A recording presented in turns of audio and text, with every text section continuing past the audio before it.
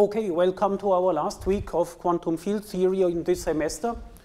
We are currently discussing one-loop corrections after the semester on free field quantization, interactions, Feynman rules, and three-level Feynman diagrams in QED. And the single one-loop diagram that we consider here is the photon vacuum polarization or the photon self-energy diagram, which looks like this. We have a photon and a one-particle irreducible diagram consisting of a fermion loop. And we gave it a name, minus I sigma mu nu of Q, and we analyzed the Watt identity that we get such a prefactor here and can extract the vacuum polarization. And here are the Feynman rules that we got for this quantity, and today we want to compute this photon vacuum polarization in so-called dimensional regularization. So as you might know, these one-loop diagrams and loop diagrams in general are afflicted by a problem, namely there are so-called divergences in the calculation which need to be treated, and there is a theory associated to this, namely the theory of regularization and renormalization, and so therefore this is what we need to introduce today, and only after that we can actually calculate and interpret the vacuum polarization. So we will begin now by briefly explaining the basic idea of renormalization theory, and we do not need to do very much. There is of course a vast array of theorems and so on associated with it, but in order to understand the calculation we can do it actually in a quite simple way. So let us begin.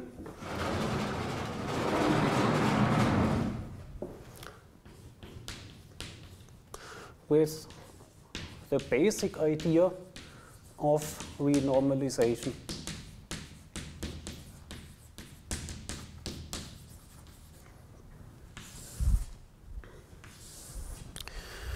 So I already mentioned it.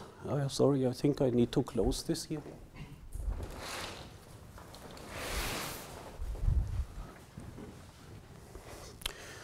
The basic idea, as already mentioned, is the following, namely our quantum field theory is actually a limit of a class of theories which depend on a so-called regularization parameter epsilon, and so we have a certain set or family of theories for different values of epsilon, and this epsilon is called a regularization parameter.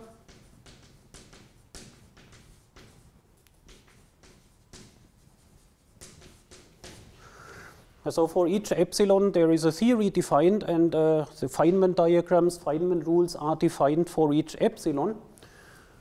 And then the actual quantum field theory is the limit of that family of theories where epsilon goes to 0. And that limit should be taken in such a way that two criteria are satisfied, namely on the one hand, all observables are finite, of course,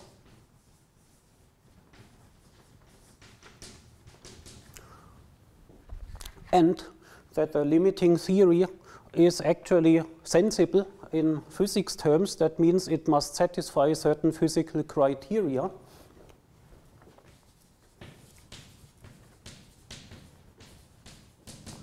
Physical postulates are satisfied.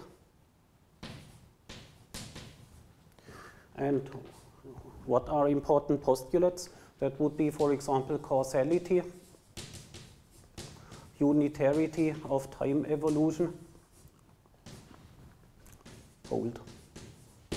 Okay. So unitarity of time evolution corresponds, for example, to the unitarity of the S matrix, which we have also discussed in the context of gauge theories. And there we have written down a relationship which must hold, and we checked it at lowest order. And there the problem was these negative norm states. But you can apply similar arguments such that at one loop level also the S matrix should be unitary, and this constrains the limit and the limiting theories that you want to obtain. Similarly, causality means that operators at space-like distances should commute, as at least if they correspond to observables, because observables at space-like distances cannot influence each other. And so these are properties which must hold in the final limiting theory, and maybe it's easiest if you implement them for any epsilon, but the main thing is that the final theory that comes out of this limiting procedure has these properties.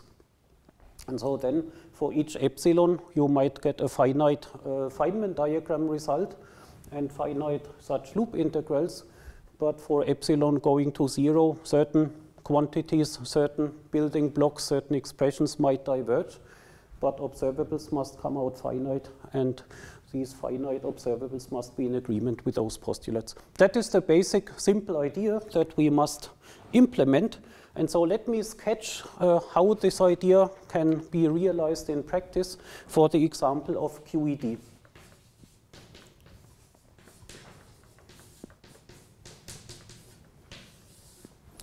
So in QED, we start our calculations from the Lagrangian, and all the Feynman rules, Feynman diagrams, they come from the Lagrangian, and therefore each formula that we write down in QED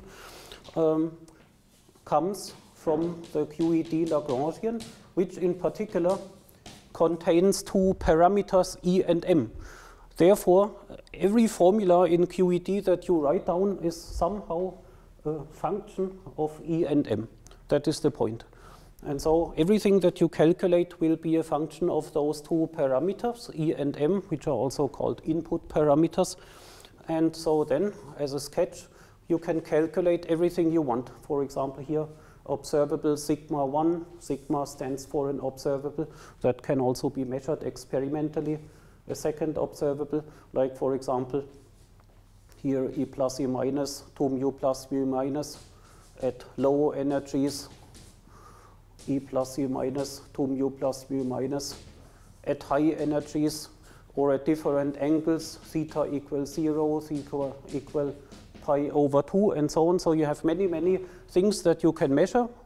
Each quantity for each energy for each angle corresponds to a different observable. There are further observables, of course. Let's say, for example, G minus 2 of the muon, or the hydrogen spectrum. All of those quantities are observables. And you might want to calculate all of the predictions for all of these observables in QED, which means, mathematically speaking, for each of those quantities you will derive a formula, and each formula will depend on two things, namely E and M. That is always the structure. Now I have to go on here below on the lower blackboard.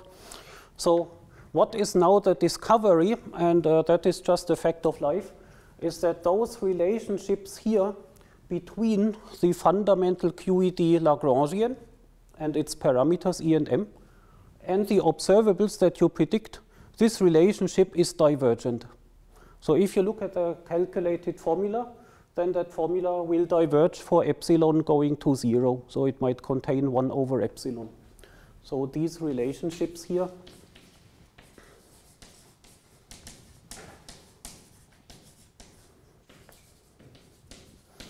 they are divergent, for example, like 1 over epsilon. And now, of course, historically, and maybe even now, you might think this is a disaster because it means that our predictions are meaningless, our predictions are infinite. But there is a very simple solution.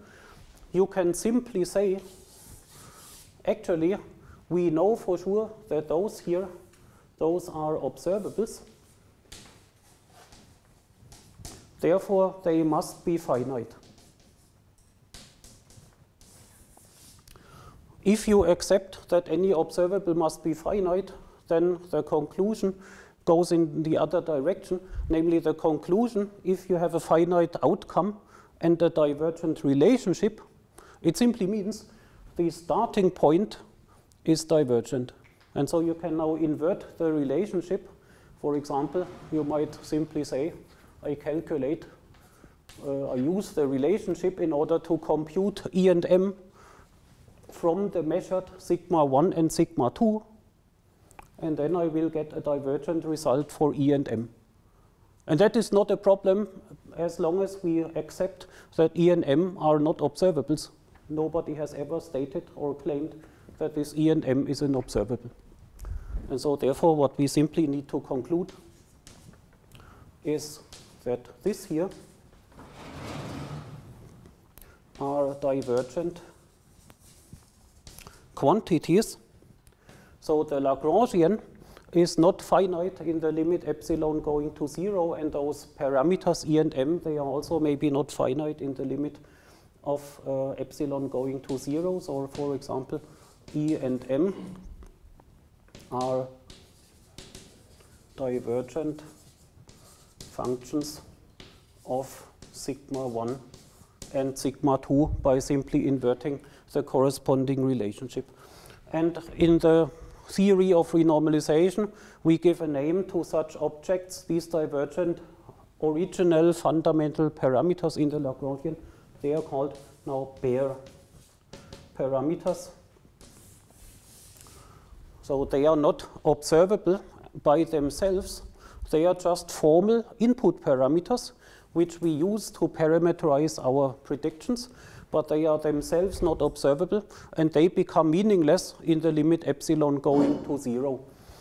And the hope is now, which is a non-trivial hope, but we can hope that if we do that, if we use, for example, the first two relations, sigma 1, sigma 2, we take them as finite numbers from experiment, we invert these relationships, compute the divergent E and M from it, and then we predict all the other observables as a function of those divergent parameters, that then the divergences cancel.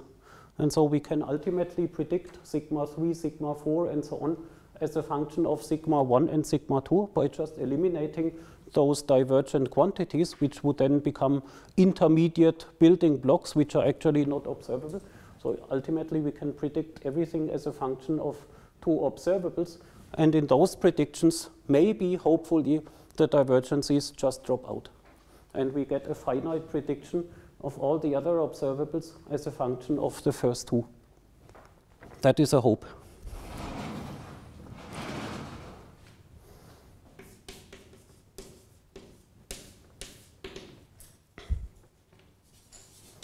So the relations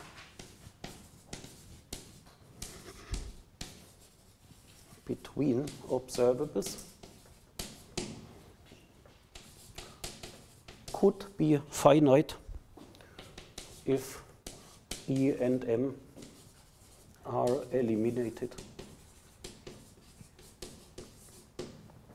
Okay. At least it's a logical possibility, right? Even if all those relationships here are divergent, it can be that the relationships between the observables, eliminating the left part of the picture, could be finite. And that is, of course, actually the case. But that is a non-trivial statement. It's not obvious. I do not claim it's obvious, but it's a logical possibility which is actually correct.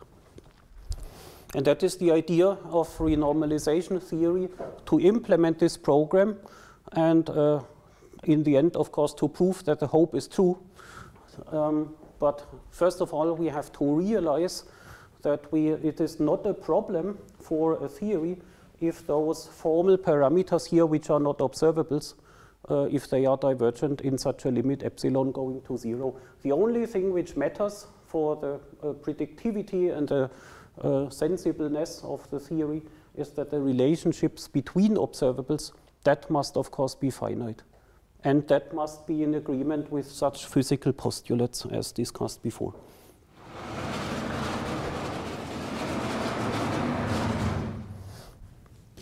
So if we have this hope, we can use this kind of practical procedure, is that we say, I will write it once again, E and M is now a function of, for example, sigma 1 and sigma 2. So it looks like this.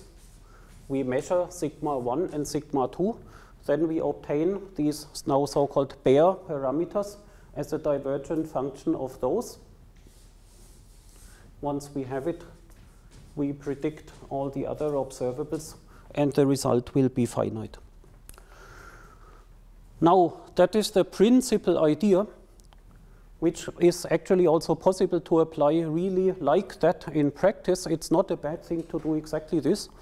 But there is often a technical simplification, which I now also explain.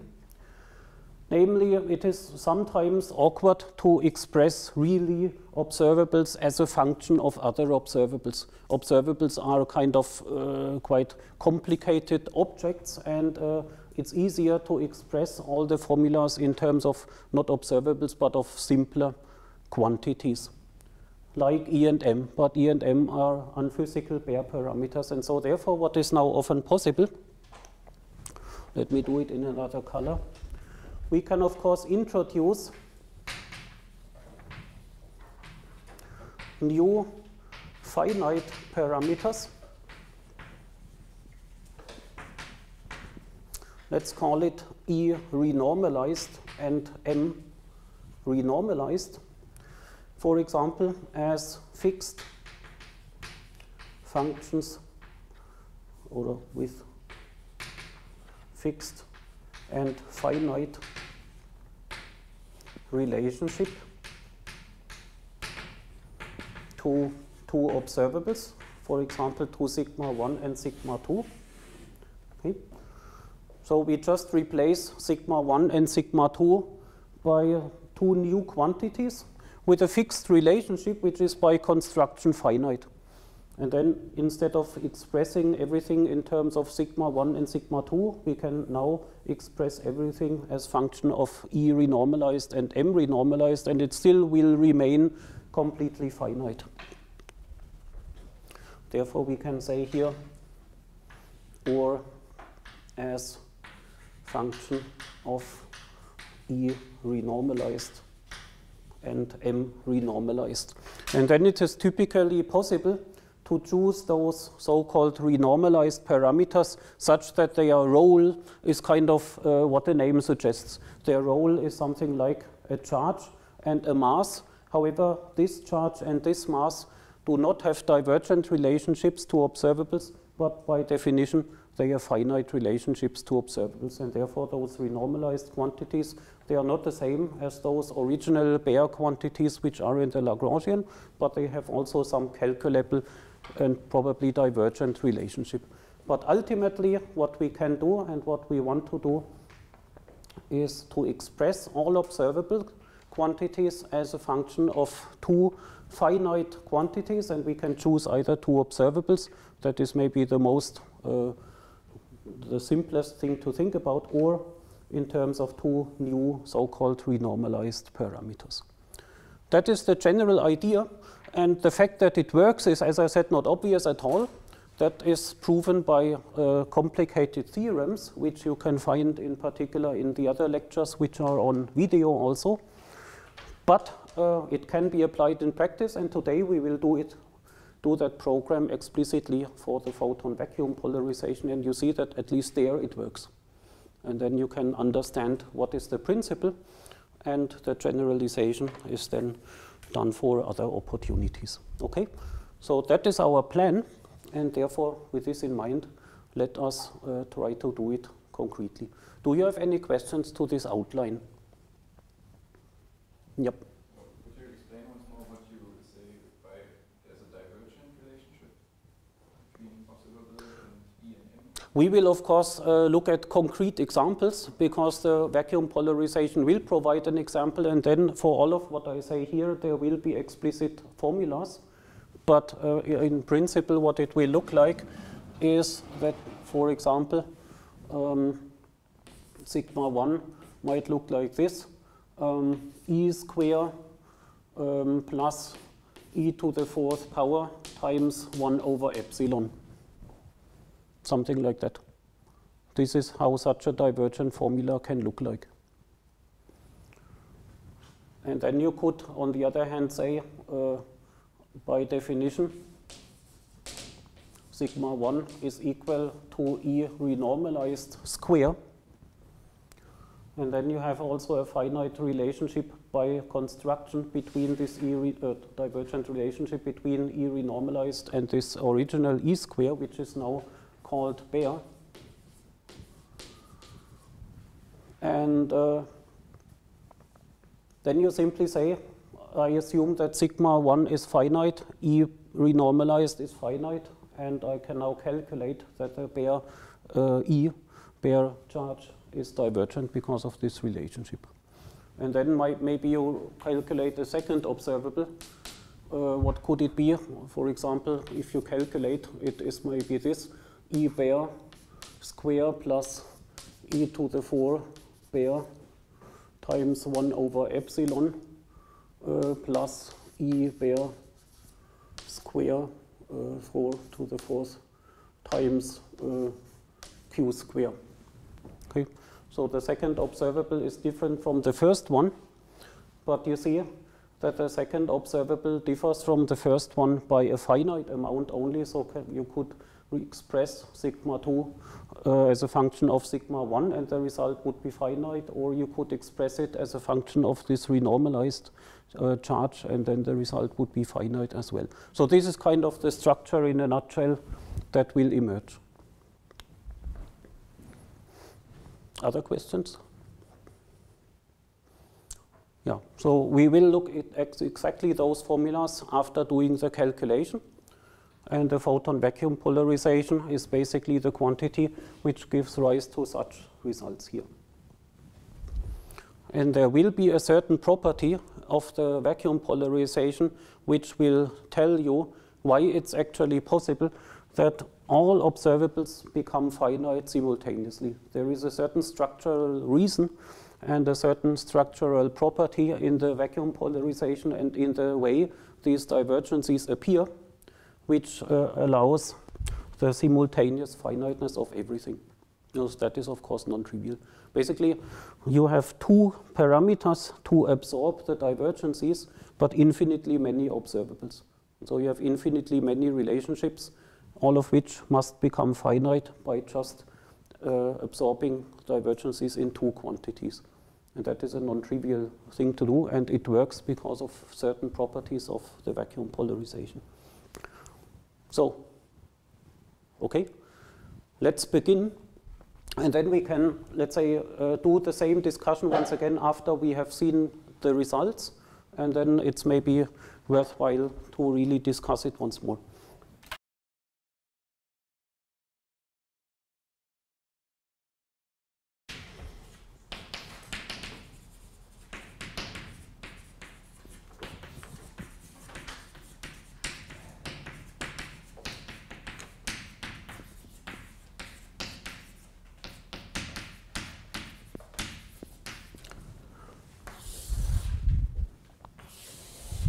So we will not immediately begin with a photon vacuum polarization, but we will do a little bit of general theory of so-called dimensional regularization, which is the regularization method that we will use here for our lecture and for the calculation.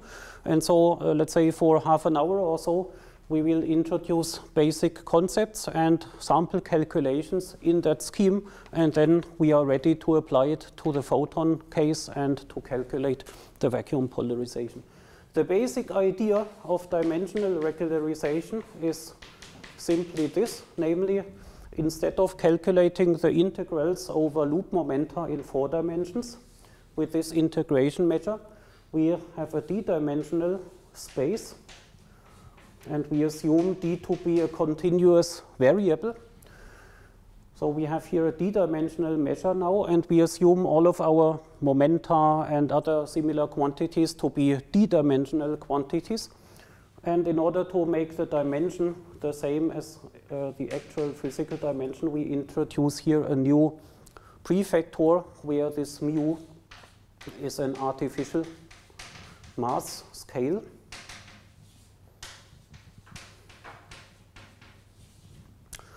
And then you have here a mass parameter to the power 4 minus d times the d-dimensional momentum integration, so the dimension overall is 4. like in 4 dimensions. So, and we simply say all 4-dimensional quantities like momenta, position vectors, also gamma matrices and so on, they are now d-dimensional with obvious relationships. So, and then we want to calculate now immediately a basic integral in d dimensions. This will give us our master formula, which is all we need. Basic one-loop integral. And the integration which follows can be done in an integer number of dimensions. It's a mathematically correct calculation that we are going to do. But the result will be interpreted in d dimensions where d is a continuous variable, which might be real or complex. And then, of course, for real or complex d, the result will be a definition. And by the calculation, it will agree with normal integrals for integer dimensions whenever the integral converges, but the result will be defined also for complex d, and then you can take limits and expand in d minus 4. That is the point. And so this gives rise to the simplest calculations of all the possible regularization methods which exist. So the integral that we are considering is this mu to the 4 minus d times a d-dimensional integral times the following. In the numerator we have a normalization n minus 1 factorial, and in the denominator we have k square minus q plus I epsilon to the power n. So we have here n and here n minus 1 factorial. That is a useful normalization. And this I epsilon, epsilon is bigger than 0 and small. That is the I epsilon, which is the same as what comes in these propagator Feynman rules, but so far we have ignored the I epsilon in the propagator Feynman rules because at tree level that is not important. However, now in the loop integrations, that plus I epsilon is actually important, and we will need it in the next minute. And this q here is assumed to be positive for the moment. And we also will assume that the n here is big enough such that the integrals will converge. And for all the other cases where n is not big enough and where q is negative, the integral will be defined by analytical continuation in the complex plane. So let us begin by singling out the k0 integral. In other words, the integral over the energy component, because the problem is we have here Minkowski metric. Minkowski metric treats the energy differently from the spatial momenta, and therefore we do first the integral over energy alone, and then we treat the rest in a uniform manner. So the k0 integral. The k0 integral, you see here, we have a denominator, and the denominator can go to 0. It can happen if you do the integral over k0 that somehow there is a cancellation between k0 square and all the rest. And if there is a cancellation, the denominator goes to 0, and the plus I epsilon prescription comes into play, and we can calculate integrals over such denominators with poles nicely in the complex plane. So we look at the k0 integral as a complex integral, and then we need to ask what are the poles of the denominator in this integration variable k0. And the poles are obvious because you have here k0 square minus k vector square minus q. So the poles are at k0 square equal to k vector square plus q minus I epsilon. So let's draw the complex plane. Here is the complex k0 plane. Here is the real part of k0. Here is the imaginary part of k0.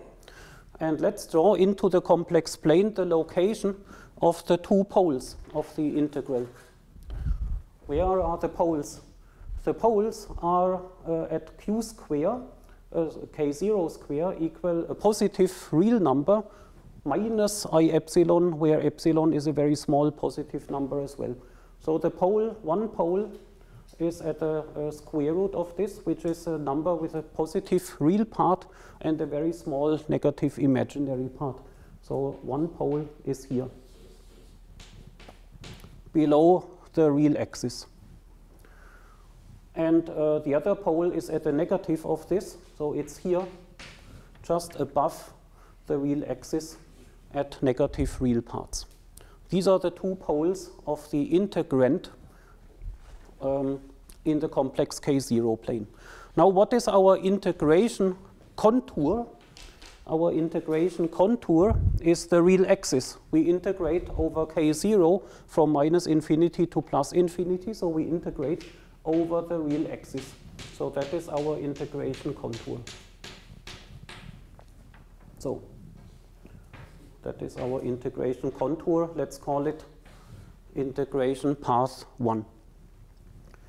Now what can we do in the complex plane? You know residue theorem, I hope. And the residue theorem tells you that it's easy to evaluate complex integrals over a closed contour in the complex plane, because then you only have to look at the poles and their residues. And so let us now look at the following path in the complex plane. We take this, and we don't go to infinity, but we stop here. Then we take here a part of a circle, go here to the imaginary axis. Then we go back along the imaginary axis backwards.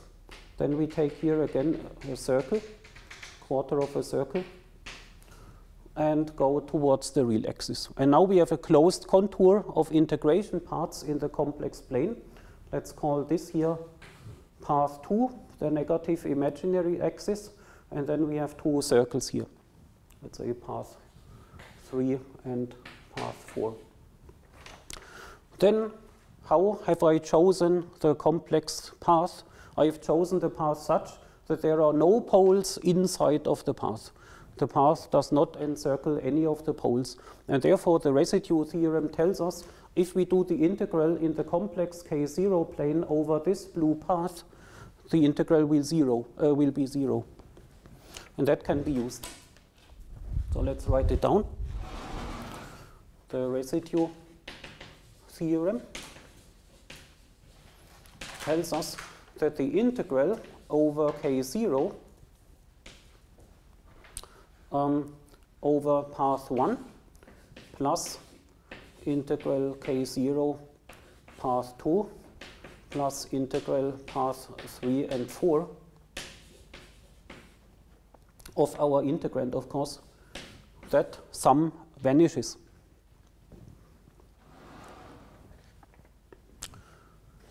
But we know also more, namely, so this path here is now, doesn't go to infinity, but it's kind of at a fixed radius here. But let us make the radius of these circles bigger and bigger. Then, of course, here we converge towards an integral over the real axis. Here we converge towards an integral over the imaginary axis, and the circles get bigger and bigger. What happens to the integral over these circles? The integral over the circles has something where in the denominator here there is K0 on the circles, where the absolute value of K0 is as big as the radius of the circle that we have chosen. So the integral behaves like 1 over the radius square to the power n. If n is sufficiently large, then that integral over the circles will go to 0 if the radius goes to infinity. So therefore we can neglect this. That goes to 0 if the radius goes to infinity. And simultaneously, if the radius goes to infinity, that will just be our original integral over the real axis, and that will be an integral over the imaginary axis, and then we get the relationship that our original integral is minus the integral over the negative imaginary axis. And that is a relationship that we can use. So therefore, we obtain the integral from minus infinity to plus infinity of dk0 of our integrand is the same as the integral over the negative imaginary axis. So it's from minus I infinity to plus I infinity of dk0 with the same integrand. And now we can go on and do an integral variable substitution. We simply say, okay, we introduce a new variable which we call ke. For E stands for Euclidean, then we get Euclidean metric. So we say I times ke0 is equal to our original Minkowski k0. And then we can replace this here by an integral over I times dke0 with the appropriate integrand. And what are the integration limits? So if k0 goes from I infinity and E times ke is equal to k0, then ke0 just goes from minus infinity to plus infinity. So this new variable ke, the Euclidean energy basically, is now a real integration variable, and we got a factor of I from the substitution. And the whole thing, which we have now proven to be possible, is called Wick rotation. And in total, it gives rise to the following relationship. So let's introduce a new symbol. So our original Minkowski k square is, of course, this k0 square minus k vector square. This is now the same as minus the Euclidean energy square minus k vector square. And so here we now have something completely negative. We can write this as minus Euclidean vector square. So that is a definition. So ke square is now a d-dimensional Euclidean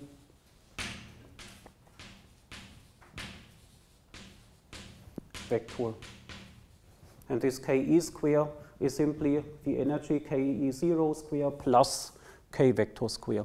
So we have now a d-dimensional Euclidean metric instead of d-dimensional Minkowski metric.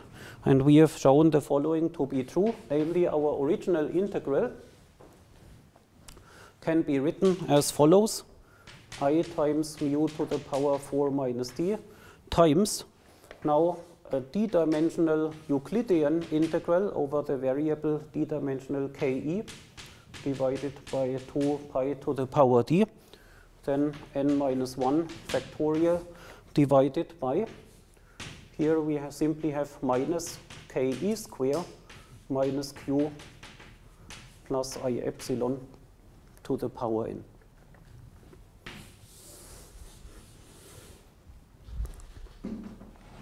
So, and here we have now a Euclidean d-dimensional integral and a Euclidean d-dimensional variable ke square. And so now the denominator here is negative definite. So q is positive, ke square is positive definite.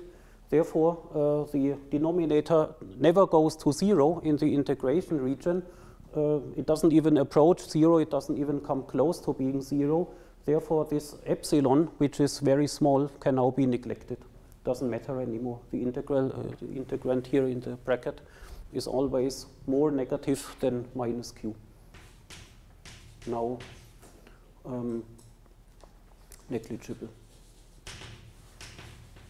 It has done its purpose of telling us where the poles are, and because of the location of the poles, this particular contour is the correct one to choose, and therefore we get a certain sign here in the prefactor of this substitution rule. That is the outcome of the I epsilon.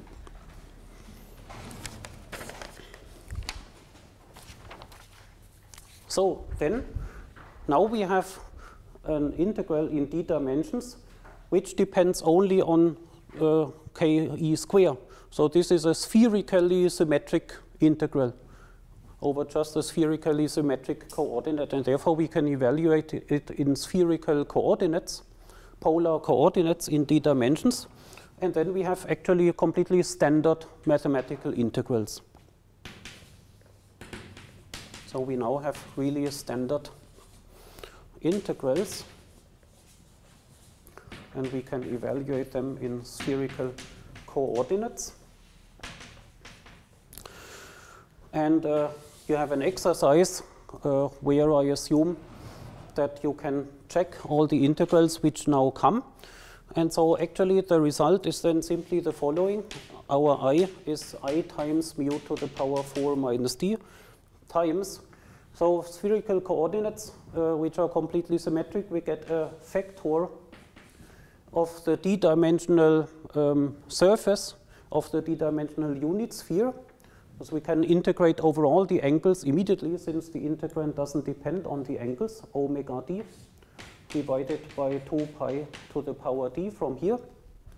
And then we only have the radial integral and its prefactors, n factorial, n minus 1 factorial, and then we can also factor out minus 1 to the power n.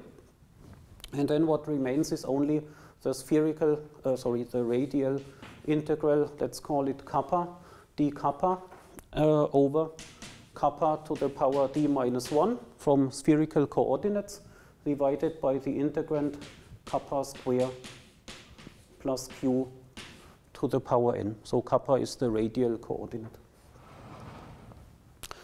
So, and then that is your exercise. You can calculate the surface of the d-dimensional unit sphere. The result is the following: 2 times pi to the power d over 2 divided by the gamma function, gamma, with the argument d over 2. That is your exercise. It's not difficult once you know what the definition of the gamma function actually is. That is basically a very direct calculation. And similarly here, this integral is also a standard mathematical integral, one-dimensional integral, which can be related to the definition of the so-called beta function. The beta function is related to the gamma function, and this integral can then be expressed as follows: 1/2 q to the power d over 2 minus n times the following combination of gammas: gamma of d over 2 times gamma of n minus d over 2 divided by gamma of n.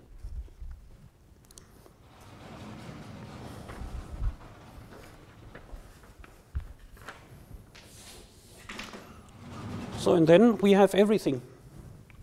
We can write down our final result for our standard integral I. And the result actually simplifies a lot, because here from the surface of the unit sphere we have gamma of d over 2 in the denominator. From the beta function we have gamma of d over 2 in the numerator, so they cancel. Then gamma of n is nothing but n minus 1 factorial, so the 2 also cancel, which is the reason why I put this normalization in the beginning. And then what remains is just the 2 pi to the power d. Here pi to the power d over 2, so that must be combined somehow. And the 1/2 and 2 also cancels, and then what remains is the q to this particular power. So not much remains, so let's write it all down. We have the I. The I came from Wick rotation, minus 1 to the power n. That doesn't go away. Then q to the power d over 2 minus n times 4 pi to the power minus d over 2 times gamma function of n minus d over 2. And this 4 pi comes from combining the pi to that power times the pi with the other power. And this is the nicest way you can write it. So that's actually a very compact result. It contains our physical variable q. Q is the only physical quantity in the integral, which the result must of course depend on. It contains this q to a certain power in a power-like quantity. And actually you could have guessed this power behavior from the very beginning, because actually the mu is missing. Mu to the power 4 minus d. That of course just remains unchanged. But the q comes just from dimensional analysis. You can look at the unit of the result, and the only dimensionful quantity is q. Therefore, q must appear to that power in order to match the unit of the left-hand side of the equation. Now we can use the, let's say, idea of dimensional regularization, where we set the dimension to 4 minus 2 epsilon, and epsilon is then our regularization parameter. And from now on, we allow that the dimension is actually an arbitrary real or complex number. And this epsilon might also be an arbitrary real or complex number. In particular, it can continuously go to 0. And the integral is now here defined for arbitrary values of d. It's an analytic function. It's a holomorphic function of d. So it's well defined in the complex plane. Initially, it's only defined in a certain region for positive q and for a sufficiently large n. But now everything here is analytic holomorphic, so you can use analytic continuation to define it for all q and so on.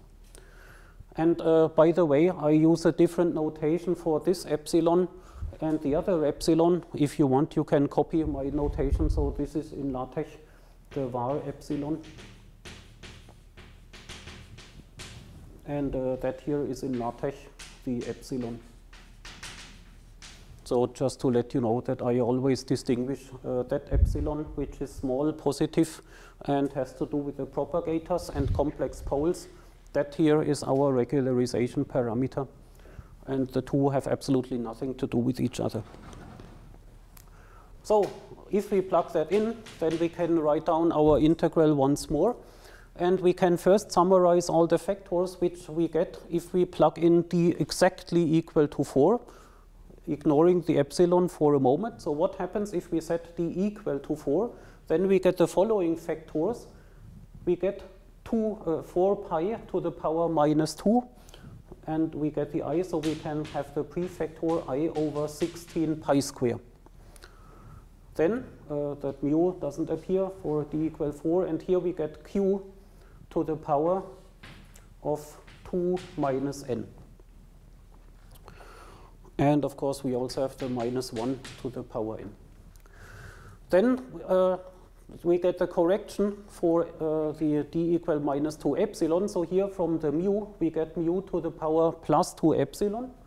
From here, we get an additional q to the power minus epsilon. So overall, we get the ratio mu squared divided by q to the power epsilon. And then we get the gamma function. And from the 4 pi, we also get 4 pi to the power epsilon. And the gamma function of n minus, what is it, 2 plus epsilon.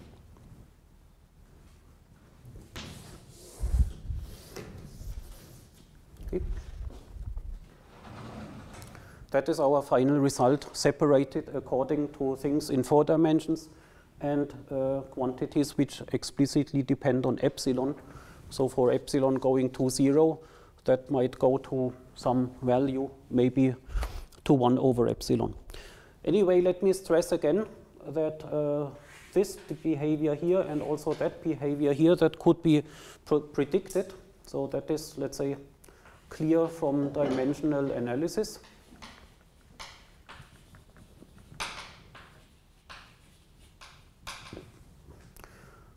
This here is coming out of the calculation, so that cannot be predicted from dimensional analysis, but it's a result of the calculation, and it's interesting because from the loop calculation we apparently get some small prefactor. 1 over 16 pi square is a number which is less than 1%. So therefore, typically, the results from one loop calculations are suppressed by this factor, which is less than 1%, and so the one loop corrections are typically small.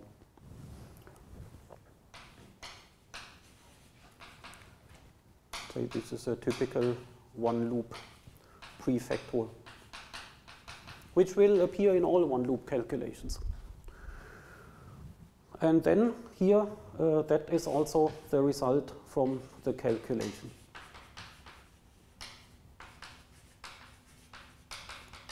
So this non-trivial part of the result, which must come from the explicit calculation, that is this gamma function. So the result depends on our regularization parameter epsilon, mainly in terms of this gamma function here, which is a known mathematical function, and therefore it's very easy to analyze and to plug in results into explicit computations.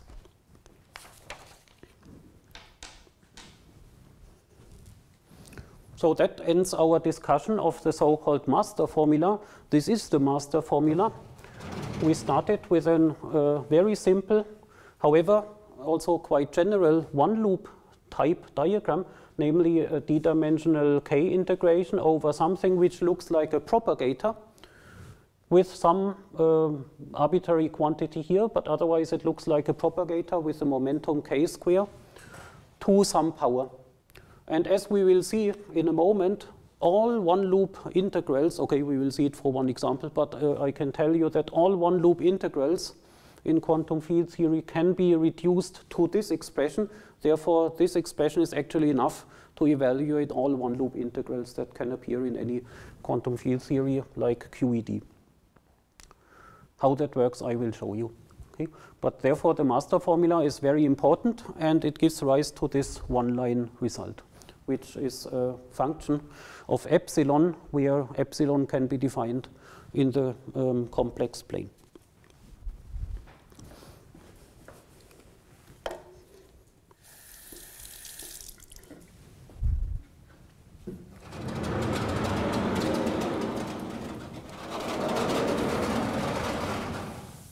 By the way, it's not important that the dimensional regularization epsilon can be complex, but what is important is that all these functions here are analytic functions. Therefore, we know a lot about their behavior, like Taylor expansions, continuity, differentiability, and so on. And we also know that they can be analytically continued from some region where integrals converge to other regions.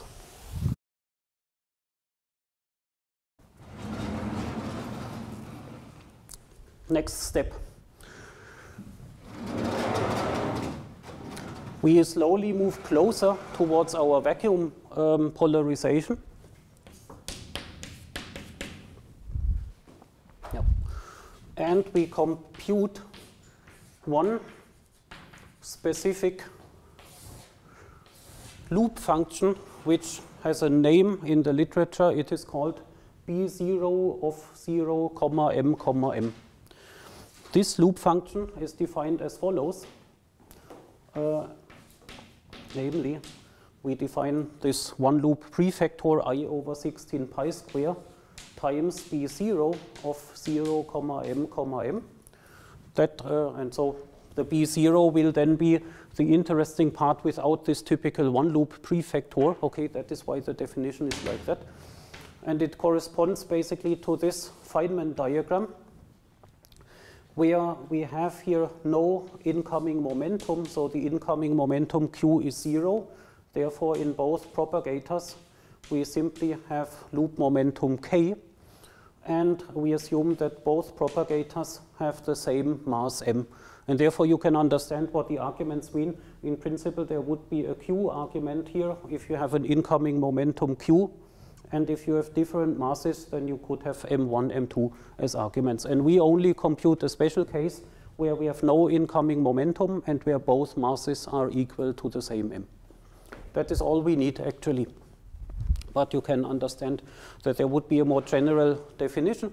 And so this particular case has then the following integral, namely mu to the 4 minus d times this d-dimensional k integral times 1 divided by k square minus m square to the power 2. So both propagators have the same mass m and the same momentum k, and therefore that is our integral. So in this integral here is defined to be b0 with that argument times the one loop prefactor.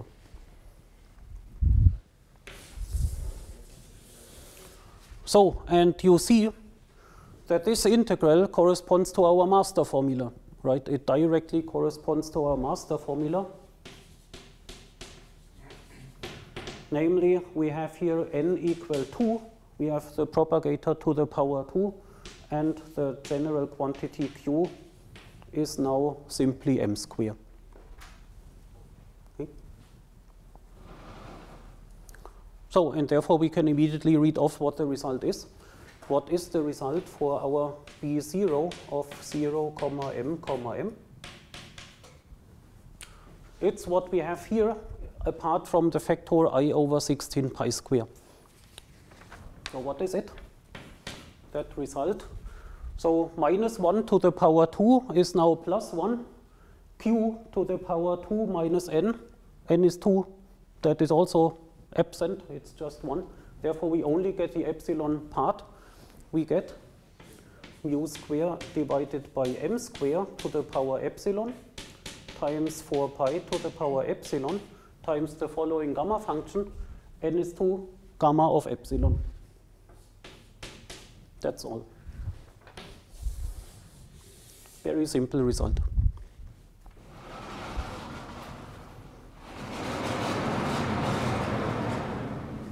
So we have calculated our first one-loop Feynman diagram, namely this one.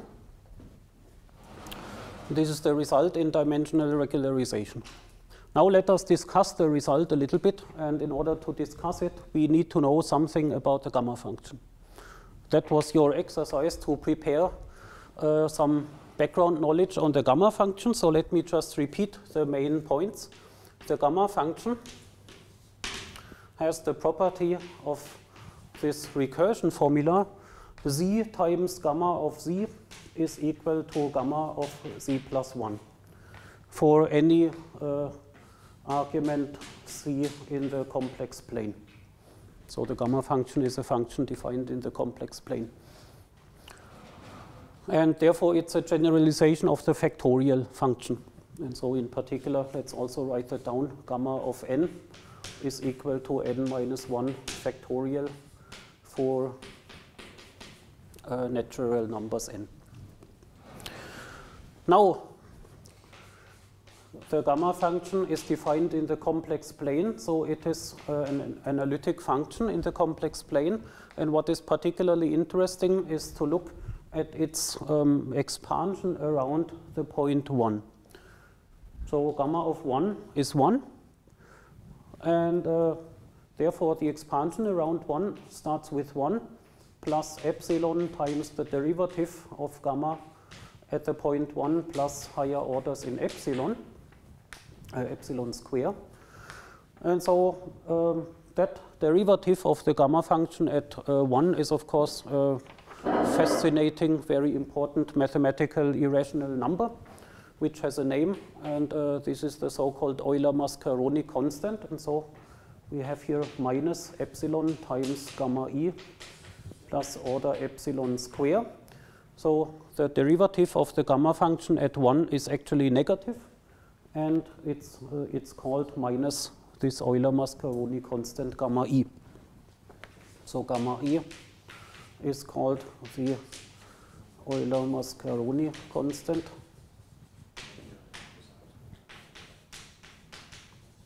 And it has a numerical value of around 0.57 and so on. So it's of course a transcendental irrational number.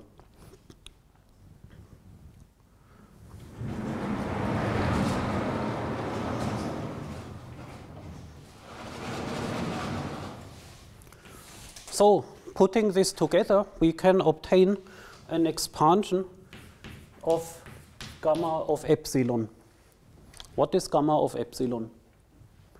Gamma of epsilon can now be obtained by taking the recursion formula and the expansion around 1.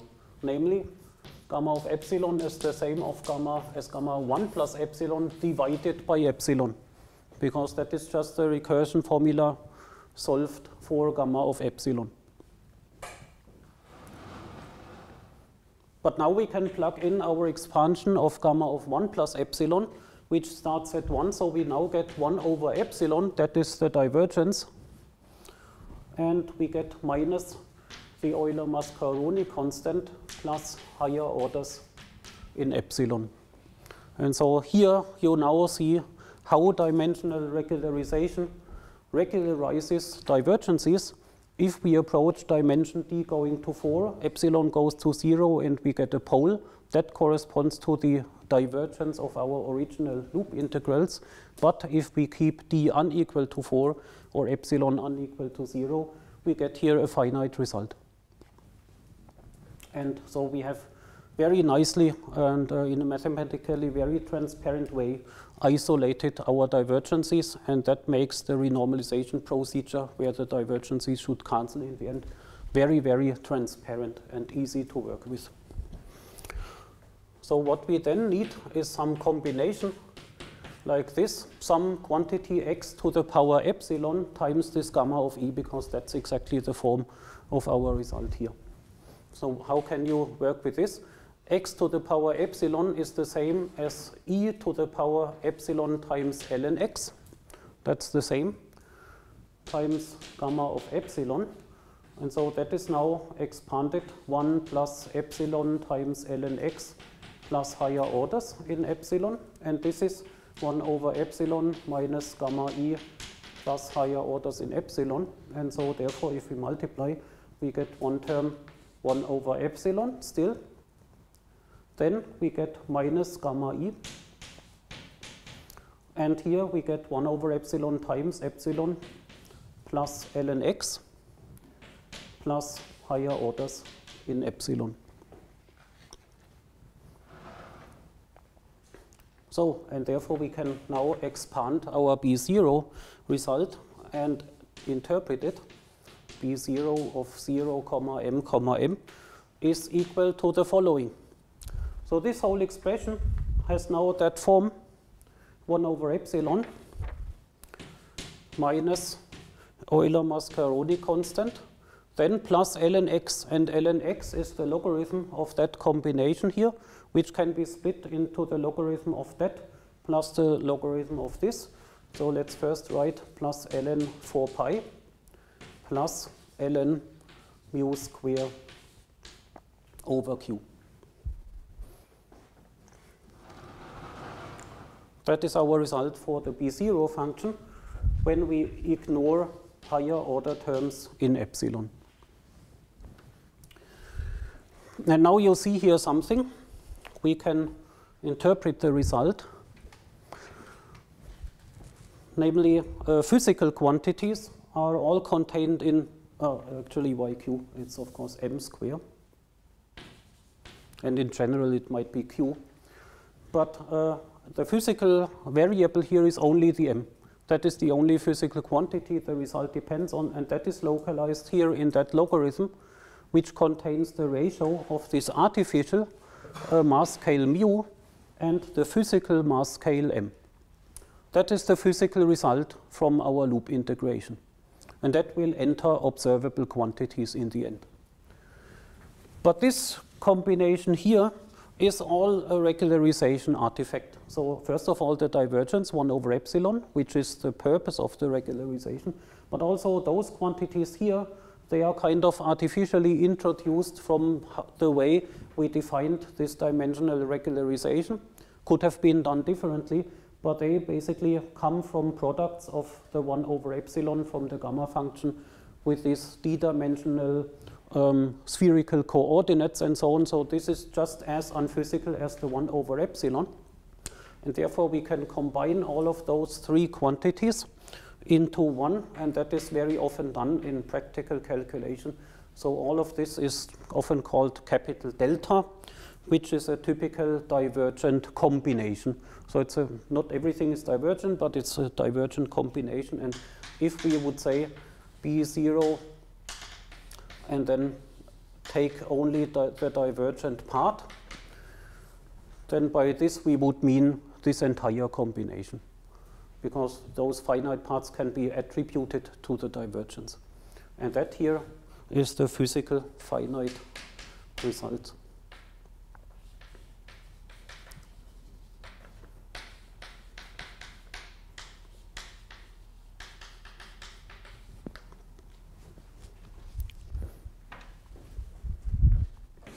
And for example, on your exercise sheet, you are once asked to isolate the divergent part or the finite part, and then I'm referring to this kind of split.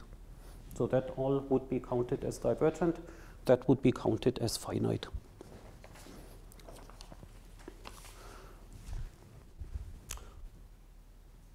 Any questions to this B0 function? Yep. The definition, how is the finite integral, finite diagram equivalent to the integral?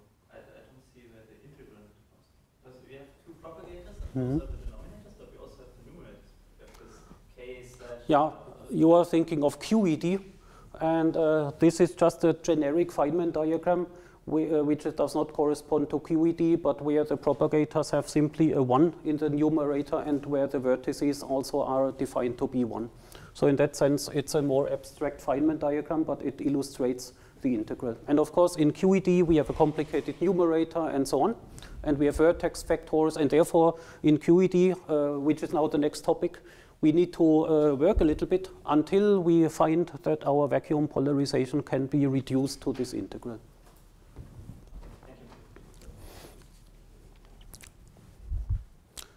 Good. Okay, so let us maybe only leave the B0 function, which is of course what we need. And then we can now compute the vacuum polarization.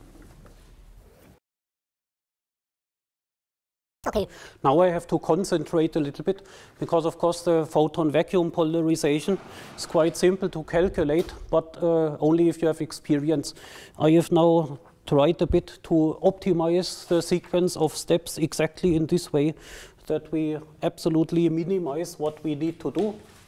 And so I need to follow extremely closely this outline here. So pi gamma in dimensional regularization.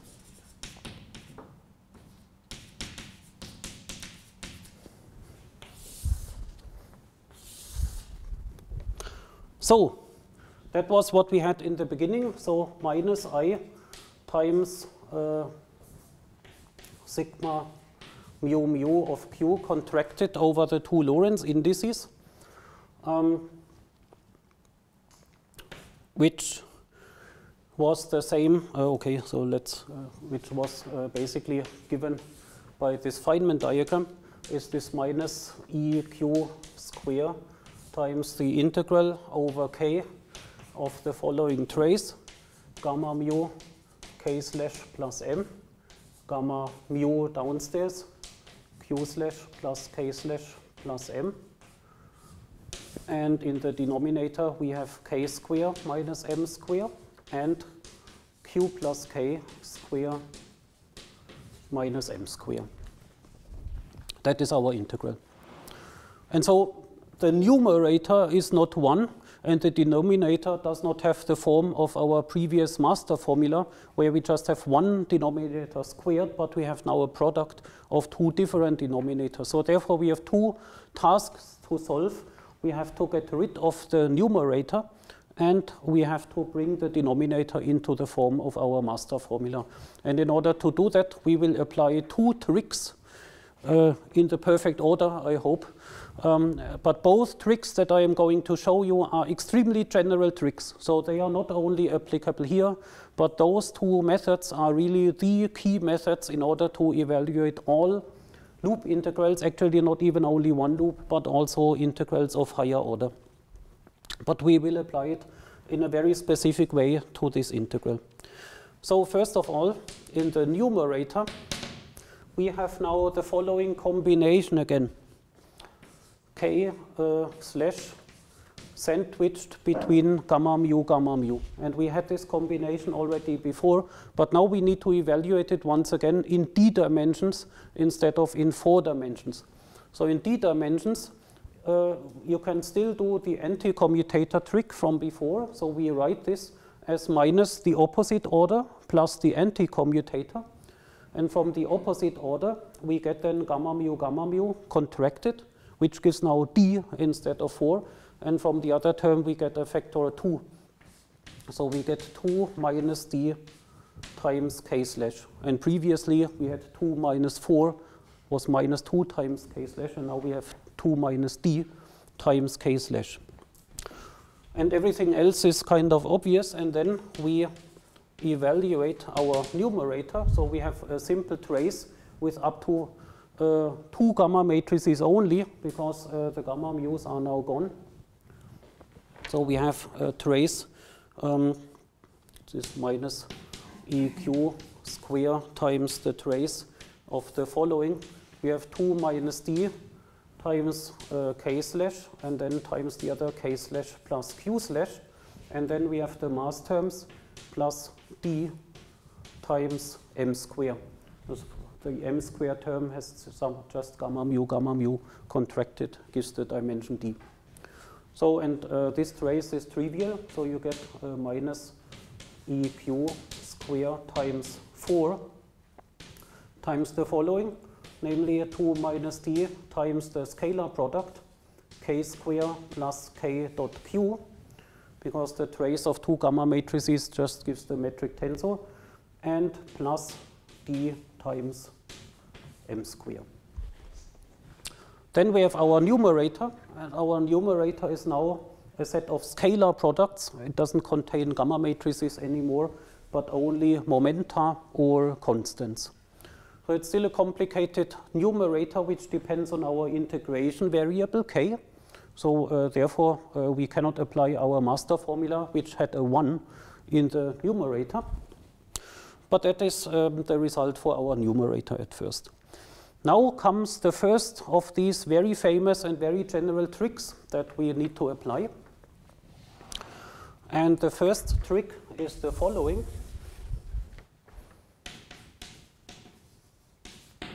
So-called Feynman parameters.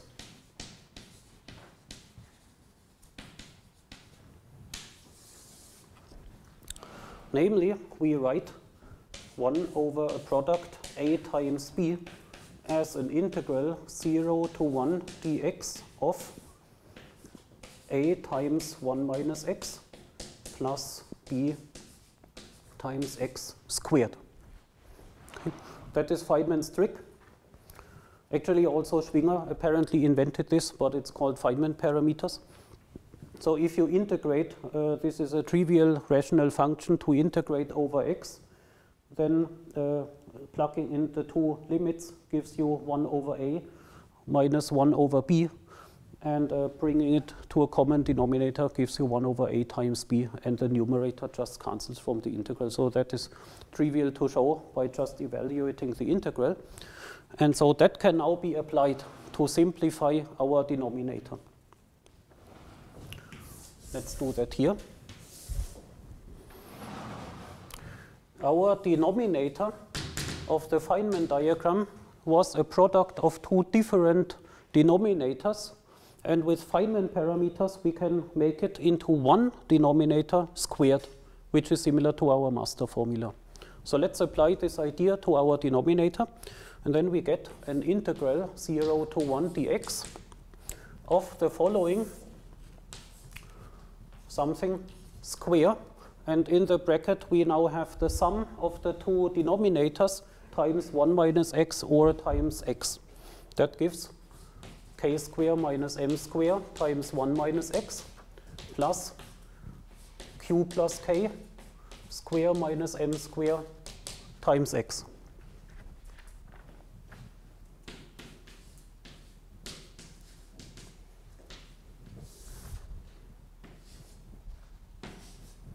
Okay, let's simplify.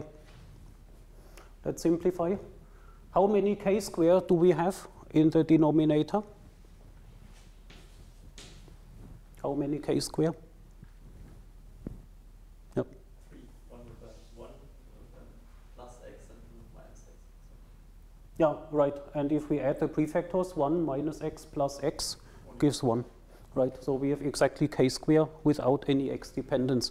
That is generally true in Feynman parameters, which is one of the reasons why this is so powerful. It's really a simplification. So we just have k square. What else do we have? How many m square do we have? 1 m squared. Right, m squared times 1 minus x, so minus m squared. What else do we have? We have k dot q, 2 times k dot q times x plus 2x k dot q, and we have q square times x. So, okay, that's what we have. That is now similar, more similar to our master formula, but it's not yet quite the master formula because we don't only have k square, but we also have q dot k. And we can get rid of that by doing a variable substitution, basically complete the square, and then do an appropriate variable substitution. And so let's do the following variable substitution. K goes to k minus x times q. That is our variable substitution. And then our denominator in terms of the new k is now changed. In terms of the new k, our denominator is equal to the integral 0 to 1 dx. And then what do we have? We have k square plus 2x k dot q. If we plug in this replacement, the linear term q dot k, it just cancels. It drops out between the two terms. Therefore, we have just a new k square. But then we also get the q square times x remains. But from here, we then get an additional term, which is not there. So we have to subtract minus x square times q square. And then the rest remains plus q square times x minus m square. And then we have our master formula denominator, namely k square plus something else. And that we can integrate using our master formula. And we can call all of this stuff here minus capital Q. And then we have our master formula. The point is that this capital Q does not depend on the integration momentum. It depends on x. So we still have a one-dimensional integral to do, which we maybe didn't foresee, but that will be simple to integrate. But anyway, now we have the structure of our master formula in the denominator. And so here we have a definition of our Q. Good. What happens to our numerator if we do the same variable substitution? Of course, the numerator must undergo the same variable substitution now. Taking it from before, it becomes minus EQ square times 4 times the bracket. And what is going on in the bracket? 2 minus d times. Okay, now we have to calculate a little bit. K square plus q dot k.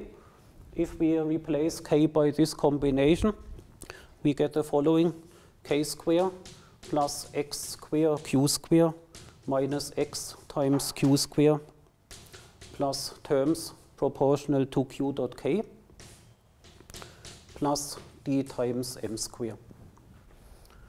Okay. So here I give you the result, and I omit terms of the form q dot k. Let's not bother to write down what they are, but the k square terms and the q square terms, they are explicit.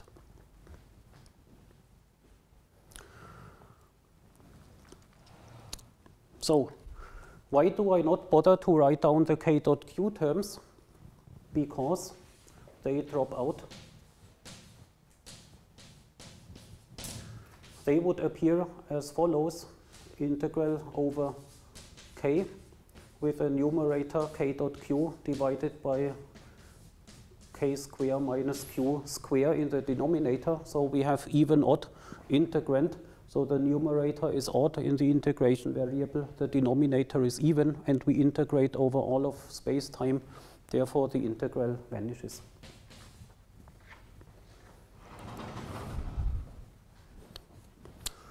Therefore, we can only consider the even terms k square and the q square terms. So now we have to combine everything. Our full integral is now the integral over this numerator divided by that denominator. And that is still not simple because our master formula contains a constant in the numerator, and here we, however, have k square.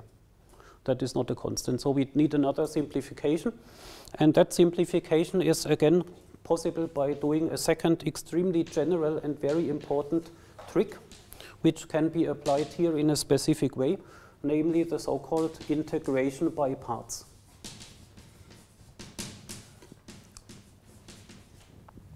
That is actually extremely powerful also for multi-loop calculations. And here it works as follows. We write down 0 on the left-hand side, and on the right-hand side we have an integral over k in d dimensions over a total k derivative, dk mu. So this always vanishes in dimensional regularization, and we can now write the following: k mu divided by k square minus q to the power 1. What happens if we evaluate this? So that must be 0. That corresponds to integration by parts, or surface integrals are 0. So if we evaluate the derivative, we get two terms. Once, let's apply the derivative onto the numerator. K mu derivative with respect to k mu. For each component, we get a 1. And we contract over all the components, so we get d, the number d of dimensionality of space-time in the numerator, divided by that denominator. Then from the other term, we apply the derivative onto the denominator, so we get minus the denominator squared. And in the numerator, first of all, we get the k mu, but then we get the inner derivative 2k mu as well. Now you see here k squared divided by something squared, which is exactly the term that was disturbing us. So we get a relationship which relates our term, which we don't like, to something which has a constant in the numerator. But actually we can simplify it here a little bit more. Adapt it to our case, and as I said, I need to follow here very closely my notes. So let's bring it all to one structure with the denominator square, and then we can expand here d times k square minus q. So that is the same thing, minus 2k square. And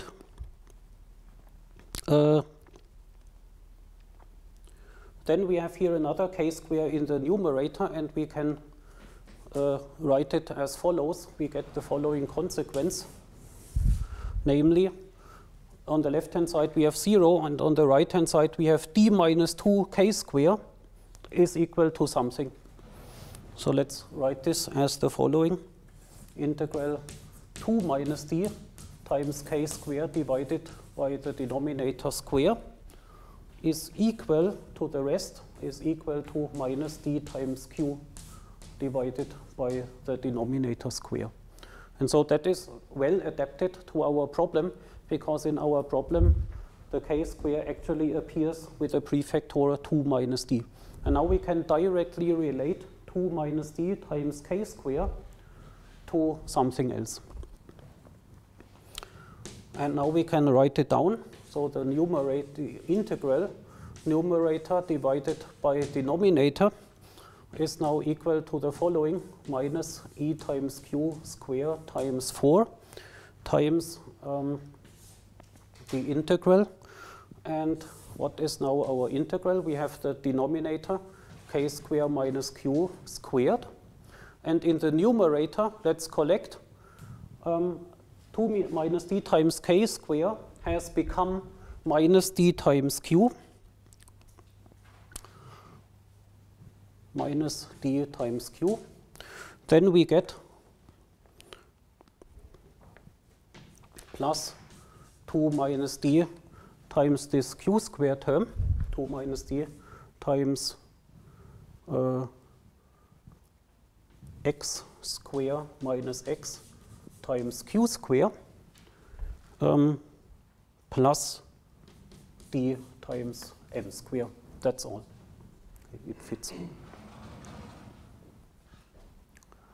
Right? And so now magically it simplifies even more. So you see the k square has gone, It was replaced by that, minus d times q from here. And the complicated q square messy term here, we see here, and the d times m square appears there. So what was actually minus q? Minus q contains minus m square. So inside of this minus d times q, there is minus d times m square plus d times m square drops out. The m square completely drops out. Then what remains here in the minus q, what remains is just that, minus x square q square plus x q square. That is the same structure as here. It's the same structure as here, but with a prefactor minus and minus d.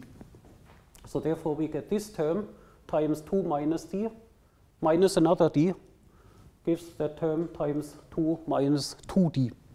That's all. So we get the following: minus e times q square times 4. Now times 2 minus 2d times integral over x square q square minus x times q square divided by the propagator square.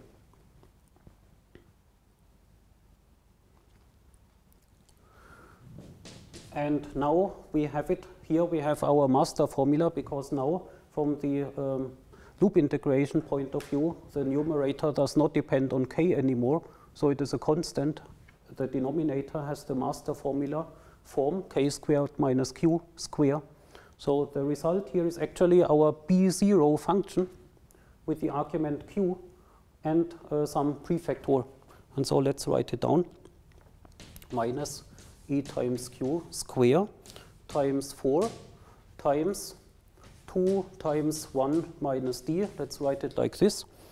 Then times x square minus x times q square times I divided by 16 pi square times b0 of 0, q, q. And so time is almost up, but let me just write down the final result for the vacuum polarization, because now we have completely evaluated it. So the left-hand side of what I wrote here was the vacuum polarization times a prefactor. The prefactor came from the contraction of the two indices mu mu. And the prefactor also contained exactly this. The prefactor contained 1 minus d and q square. So we can directly read off from this not only the self-energy sigma, but the vacuum polarization pi gamma. Yes? There's probably an integration over x, which... Yeah. Okay, that was always kind of included, right? So let's put it here, integration over x. Yes. So then we can read off the full pi gamma by dividing by all the prefactors that we had collected before. And then the pi gamma is actually e times q square divided by 16 pi square. That comes from the one loop prefactor. Then times 8 times the integral 0 to 1 dx of x minus x square times b0 of 0, q, where q is given by m square minus q square times x times 1 minus x. And for tomorrow, let us abbreviate the whole thing. Yet another name, a gamma of q square, where a gamma of q square is simply the same apart from the coupling constant, which we want to exhibit in order to do bare versus renormalized E and so on. And then it's nice to have here a combination a gamma, which depends only on integrals and not on coupling constants. So this is our result. And the B0 function was given explicitly. It contains a logarithm of q, and so what we end up with here is a one-dimensional integral over x over a logarithm of x's and q squareds and m. So it's a not completely trivial one-dimensional integral, but of course completely well-defined and could be evaluated numerically or analytically as you wish. That is our vacuum polarization, and we have computed it quite quickly by applying Feynman parameter and integration by parts, and in such a way that we could immediately divide by all the prefactors and get this nice integral representation. And tomorrow we will do physics with it, interpret it, see the finiteness of observables, and then discuss physics implications of this result here. Okay, so see you tomorrow.